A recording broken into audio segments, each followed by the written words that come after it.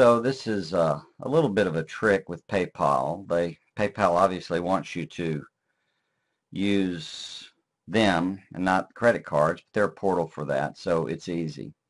And here's how it works. This instruction will lead you there, but it'll lead you to this video.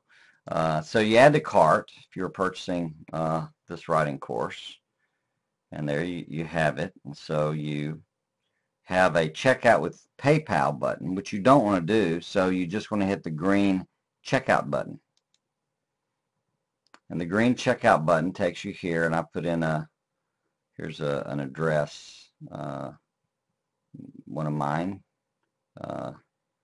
And you go down here and it says you've selected PayPal as your provider. That doesn't mean you're using PayPal, it's just a provider. You put in how you hear about us.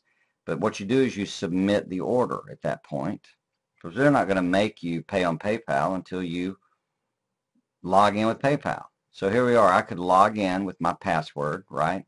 Writing course with taxes and pay with PayPal, Fred Lybrand, log in, forgot email. But I don't want to do that. I'm not going to use PayPal. I'm going to pay with a debit or credit card or bill me later, whichever you pick.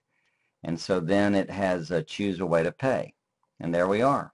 I can fill in my address, credit card, expiration date, and all the rest. That's all there is to it.